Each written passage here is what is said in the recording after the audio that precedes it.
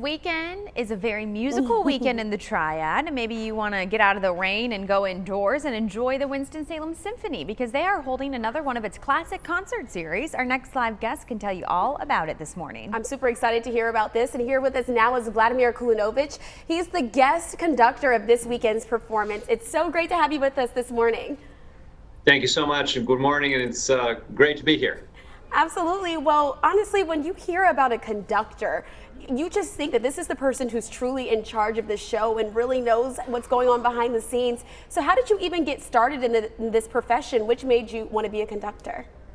Oh, you know, my parents were musicians, and my father was a composer. Sometimes he would conduct his own pieces, and theft was how I got into conducting. I stole his conducting baton. I was about like 2.5 years old, and I made it my first toy. You know, it's like a cute little childhood story, but it actually kept on going through the years, and that's really how it remained. I still love my toy baton, and I got serious with it, and you know, playing with friends here at the Winston-Salem Symphony is just a treasure.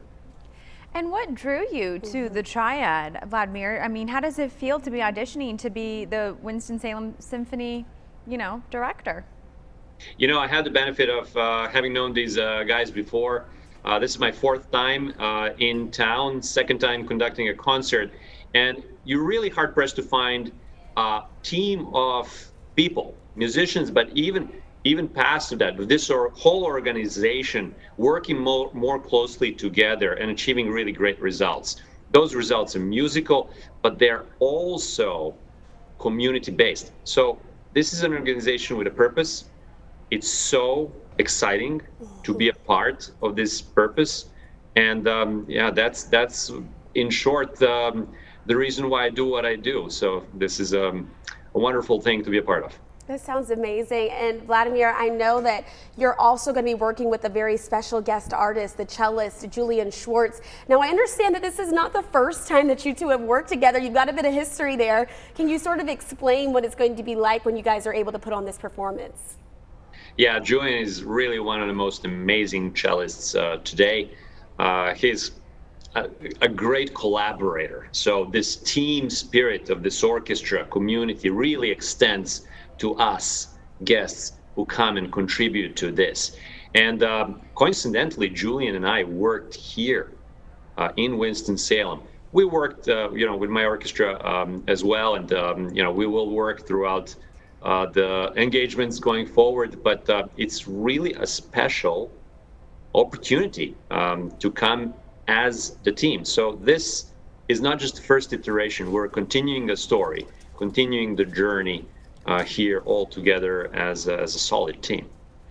Awesome. And maybe to someone that is new to classical music, what can you share about this weekend's specific upcoming performance that you think would really draw people out there? Yeah, this program is all about storytelling, and it's about history, and it's about future.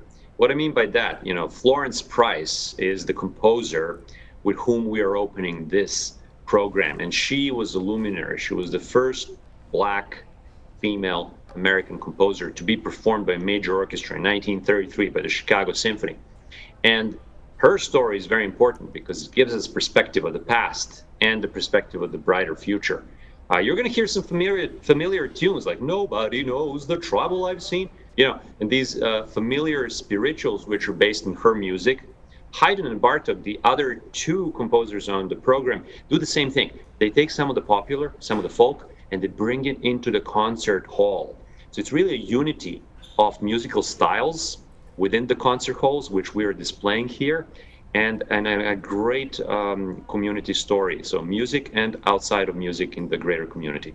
Wow, sure, it's beautiful. That sounds amazing. And just to hear the history that's going to be behind it, I'm sure this is going to make an impact for the ages. Thank you so much for being with us. We're super excited.